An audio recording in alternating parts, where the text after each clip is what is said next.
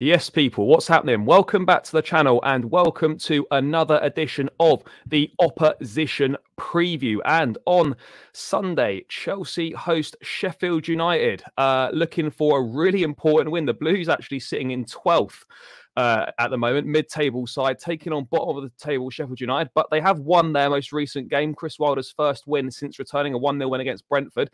It's going to be a tough game for Chelsea. Normally the sort of sides that we struggle against, particularly at home, low block, tough to break down potentially. So it's not going to be as easy a game as people might think it's going to be. But to talk all things Sheffield United, look ahead to the game itself. I'm delighted to be joined by Nick from the Chef United Way. Mate, thank you for coming on. Really appreciate it. I guess there's one place to start. Surprisingly, coming up to Christmas, there's only been one managerial sacking. It has been at Sheffield United. Paul Heckingbottom getting his marching orders, Chris Wilder returning.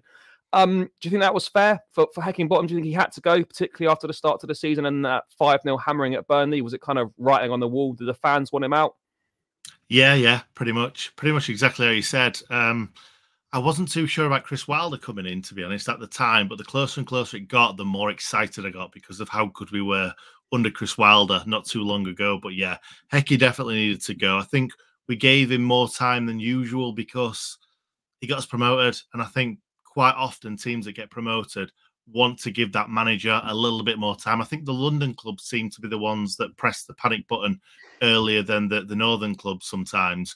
Yeah, we certainly needed to do it at that moment, and I'm glad we did. And you know what? If it had gone a little bit before, maybe it'd give us a little bit more time to kind of get back going. But I do think we needed that Burnley game to just completely get rid, because I think if we'd have lost 1-0 or 2-0 to Burnley, he might have still been in a job.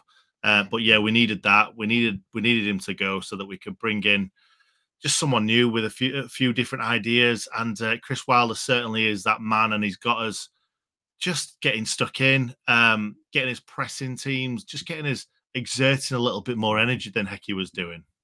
I mean, do you think the step up was too big for him ultimately, for Heckingbottom, in terms of he had a good season in the Championship, obviously going up automatically. Do you just think that the step up was too big for him to manage? Perhaps he's just not quite a good enough manager to be in the Premier League. I mean, what would you put it down to? Kind of, because I'm not saying that people are expecting Sheffield United, to have sort of an unbelievable start to the season. They'd expect you to be sort of in and around the bottom three at this point of the season, given the squad you've got. But why do you think he struggled to potentially get anything more out of this group of players? I always thought that Hecky's quite good at motivating the lads until this season. There was always a question mark over him because he had a really good start to his managerial career. I don't think there was anyone before Barnsley. I might be wrong there. He had a really good time at Barnsley, had a really bad time at Leeds, then at Hibs, and then I think he thought his managerial career was over, especially for the in the professional game. He was actually our under 20. I can't remember if it was under 21s or under 23s at the time, but he just got given that chance and he took it with both hands. So fair play to him. When we were in the Premier League under Chris Wilder and that COVID season where we didn't win for, I think it was the 17th game when we won finally. Hecky took over when we were at our lowest at that point because the fans were obviously really, really low because we weren't allowed in the ground. We couldn't cheer our team on. I think it would have been a lot different that season if fans were allowed in the ground. But at the same time, Hecky took his chance. He did really well for us, didn't get the job, but then stepped back in, did a fantastic job picking us up off our knees because we had Slavisa Jokanovic, who has got the CV for it, but it wasn't. He couldn't get the players playing how he wanted them to because they didn't play in his way, in his style. Hecky did it. He came in and said, "You know what? I'm going to go back to basics," and that's exactly what he did. He got a really, really good bunch of players playing well again. And we had Morgan Gibbs-White on loan the first season under Hecky, which obviously he's a very good player. Iliman Ndiaye coming through the youth team. Hecky brought him through the youth team with a few others as well. Did really, really well in that regard. I think the worry was always the fact that he failed at Leeds. He failed at the job after. So he's only really had one really, really good job. That was at Barnsley. I don't remember if they were in League One or the Championship. But going up to the Premier League, the big leagues, especially when we lost Iliman Ndiaye to Marseille, we sold Sander Berge really late on, which I was never really a massive Sander Berge fan, so I wasn't that bothered because we brought Gus Harmer in very, very quickly, and people that know Gus Harmer know that he's a very, very good player. So I saw that as a step up. A lot of lazy critics say we sold our best 2 players, but it wasn't that. Iliman was by far our best player. Sander not so much. But I think just selling the players so late on just got Hecky off on the wrong foot straight away. And I think if we'd have kept Iliman, if we'd have maybe invested a little bit more in the playing squad, I think that Hecky would have done a better job. A lot of Blades fans think that he was kind of started off the season with his arms tied behind his back. So it's not all Hecky's fault, this. But at the same time, Chris Wilder's come in and shown, yes, we don't have the greatest squad in the Premier League, but we can get a lot more out of them than what Hecky did. So, yeah, I feel sorry for Hecky. But at the same time, like you said earlier, I don't think that he's cut out for that level. Yeah, no, I think that's fair enough. I mean, obviously, you touched on a couple of players there. They spent a reasonable amount of money in the window. Two of the main signings, obviously, Gus Hamer from Coventry had an exceptional season in the Championship last year. I think he scored in the playoff final as well, if I'm not mistaken. And he obviously brought in Cameron Archer as well from Aston Villa, the centre forward. Those two particularly, what have you made of them? Have they made the impact that you expected them to do? Have you wanted to see more from them? How have they settled in? Cameron Archer made a fantastic start. Scored well.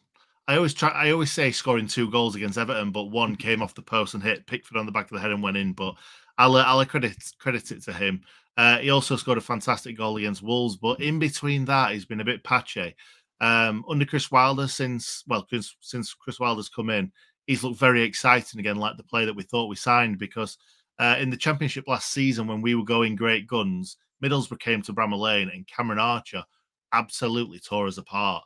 And we're still kind of waiting to see that side of Cameron Archer. I think he's lost a little bit of confidence, but hopefully Chris will be giving him that confidence back.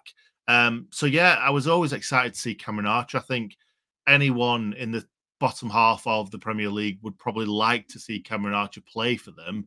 He was a bit more of a marquee signing for us, whereas he probably wouldn't be for other teams. And he's had to be. He's had to come in. He's had to hit the ground running, and he hasn't necessarily done that. But I'm very excited to see what he's got to offer for the rest of the season.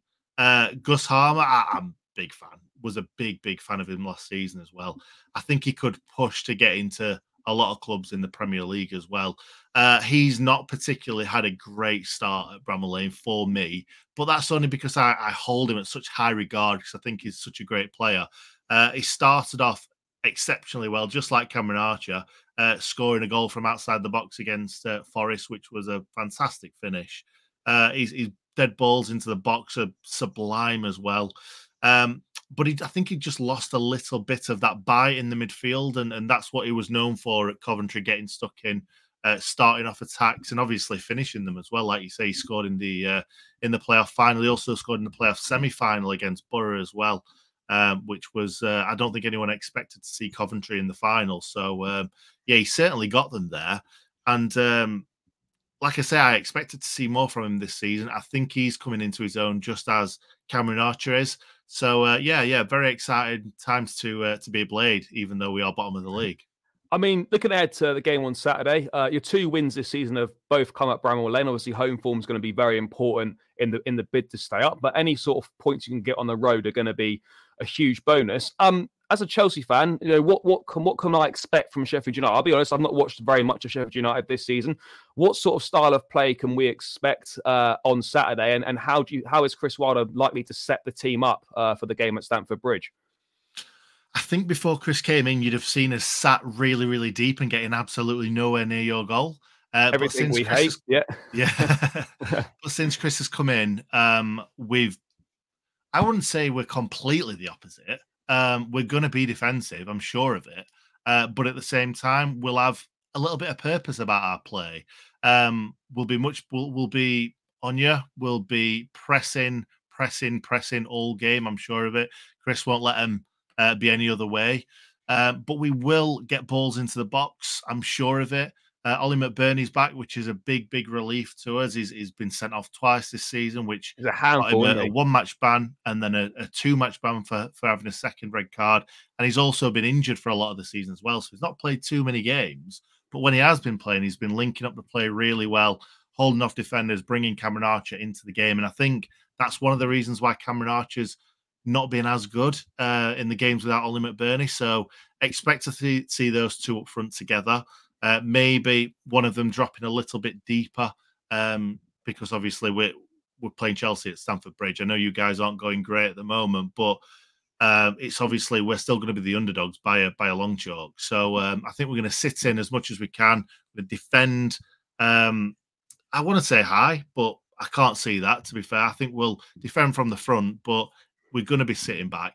We're going to be trying to catch you on the break, and we're going to try and get some high balls into the box and score a goal that sort of way. I mean, yeah, that for me, that's where going to be your sort of your best chance of scoring. We're not defending set pieces or balls into the box very well at the moment. We're letting in a lot of goals from crosses and set plays. So, I mean, if Sheffield United can get some decent balls into the box and good set piece delivery, you know, you are going to have half a chance at scoring. And, you know, we struggle at home. We're struggling in general anyway. We particularly struggle to break sides down that, you know, don't come out and play an awful lot. They'll come out and have a go, but predominantly they're going to sit back more than they're going to attack. We struggle when to break sides down at that, particularly at Stamford Bridge.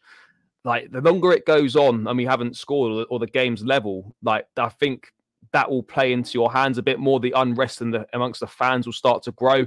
Particularly this is must win for us. I know for you guys, obviously you need the points at the bottom, but you're probably looking at Chelsea away, despite us being mid-table, and thinking, well, this is not going to be whether the point or not here is not going to be determine whether we stay up or not. But anything we get is kind of going to be a bonus. But it feels weird as a Chelsea fan sitting in a position where I kind of worry, sort of concerned that we might not beat Sheffield United at Stamford Bridge. It's kind of I suppose it's sort of where we are in the times at the moment. But would you say that's Sheffield United's main strengths and, you know, putting balls into the box and things like that? Or is that a little bit of a disservice? Can you get it down on the deck and play a little bit as well? Yeah, we can definitely play. I think under Chris Wilder before, it's hard to judge really because Chris has only had 2 games as the manager against Liverpool at home, which was always like this one really was always going to be a bit of a, I don't like to use the word free hit, especially under Chris Wilder. Like I expect us now under Heke, I expect us to lose most games, especially going away to a big club like Chelsea or Arsenal or teams like that we're playing or played away. I expect to lose under Paul Heckingbottom, but Chris Wilder, I never expected to go anywhere and us not put a fight up. And I don't think I've ever seen us lose anything. Oh, I'm gonna put gonna put massive jinx on here, but I don't think I've ever seen us lose more than 2-0 away from home under Chris Wilder. Maybe 3. We'll say 3, but yeah, we certainly don't get hammered under Chris Wilder. So I expect us to move the ball quick, which has always been Chris Wilder's way. Pass and move, pass and move. But yeah, like I say, I think that you've got such great talent. And I know you're not playing well at the moment, but you've got some very exciting players that can hurt teams, a lot of pace. So I'm expecting us to try and sit in, like I say, and get balls into the box when we can. But we can play. We can definitely play. We can pass the ball around. We can break those lines, and like I say, we've got a little bit of pace in the team, not a whole lot of pace, but yeah, I think we can go to Chelsea and possibly score a goal without lumping balls into the box. Yeah, no, to be honest, I think if we concede, which is quite possible, we're letting in a lot of goals at the moment. 4 against City, 4 against Newcastle, 2 against Brighton, 2 against Man United, 2 against Everton at the weekend just gone. We're shipping goals. So like I would be surprised. I'd be shocked if you didn't score. I'll be honest. And if you get the first goal, then it's going to be it will be a problem for us because we really struggle to break down low block sides. Christopher Nkunku might be fit for the bench. We've been saying that for the last few weeks and it's not happened, but maybe Saturday could be the day. You touched on we have obviously got a lot of talent. From your perspective, what kind of players are you a little bit concerned about? You feel it could cause you a few problems on Saturday? Anyone that stands out in particular? Right, you're asking me a question here that I will caveat this with. I don't know about you guys, but when we're losing games or not playing well, I'm not watching Match of the Day. And Yeah, a that's fair. lot this season, we've been bad a lot this season, and I just can't. I just can't watch any football when we're bad. So I've not watched a lot of Chelsea this season. Mudryk, I'm a big fan of his, but you know, he's I don't know, he's flattered to deceive a little bit since he's joined Chelsea. I'm very, very surprised that Sterling hasn't had more of a game recently, been on the bench, because Sterling for me always comes up trumps whenever I've been seeing him play. So yeah, really, I've not got a lot to go on, to be honest. Like I say, I've barely watched any football this season because I can't bring myself to watch it. I really I know can't. the feeling. Yeah, maybe I can a little bit more now. Chris Wilder's the manager. Hopefully, we'll put a few more points on the board. Yeah, I mean, I think Cole Palmer's going to be key to anything we do as well. He's had a great start to life at Chelsea. We would have signed Cole Palmer as well if he didn't score those. I think it was 2 goals for Man City. I've heard that we were on course to sign him on loan, but it just happens like that because nobody was really talking about him. No, Brighton were keen as well, I think. Say that again, sorry. Brighton were keen on Cole Palmer as well, but then as soon as Pep come out after the Super Cup, I think he's basically like he's staying or he's being sold. The loan moves were totally ruled out. He'll be a key player for us for sure. Midfield battle's going to be key. Enzo and Caicedo, good players, but they've been overrun a lot recently in the midfield. I like James McAtee, the young lad on loan from Man City. I think he's a very good player for you guys. So it's going to be difficult. But lastly, before I get score prediction, I know it sounds stupid. Obviously, the season expectation is just to stay up. Do you believe you can stay up? I mean, you're not a million miles off getting out of the drop zone. There's not that big a gap. Burnley and Luton. I know Luton have put in some decent performances in recent weeks, but I don't think there's an awful lot of difference between the 3 newly promoted sides. Do you believe, maybe with a few additions in January, obviously a bit of luck with injuries, etc., do you believe that you guys can potentially get out and stay up? It's a tough one. I want to be honest. I don't want to lie to you just because it's my team. I think the best we're hoping for is not hoping for. The best I can expect is us to finish their bottom. I think we are better, or we can be better than Burnley and Luton. I think Luton are very, very well drilled, and I think that's what they're going to hang their hat on this season. Being very good defensively, being solid, and having the big guys up front kick lumps out of Premier League defenders. That's what I see Luton doing, and that's fine. That's a distinct style of play that they're going for, and fair play to them. Bournemouth came to Bramall Lane and absolutely tore us apart. No, fair enough. I wasn't expecting that, and they've done really well in the recent weeks. Bournemouth are one of those teams I expect to be down there with us, but they were miles better than us. Forest aren't doing great this season, but I think they've got better players than us. So I can't see which team we drag into that bottom 3 for us to stay up.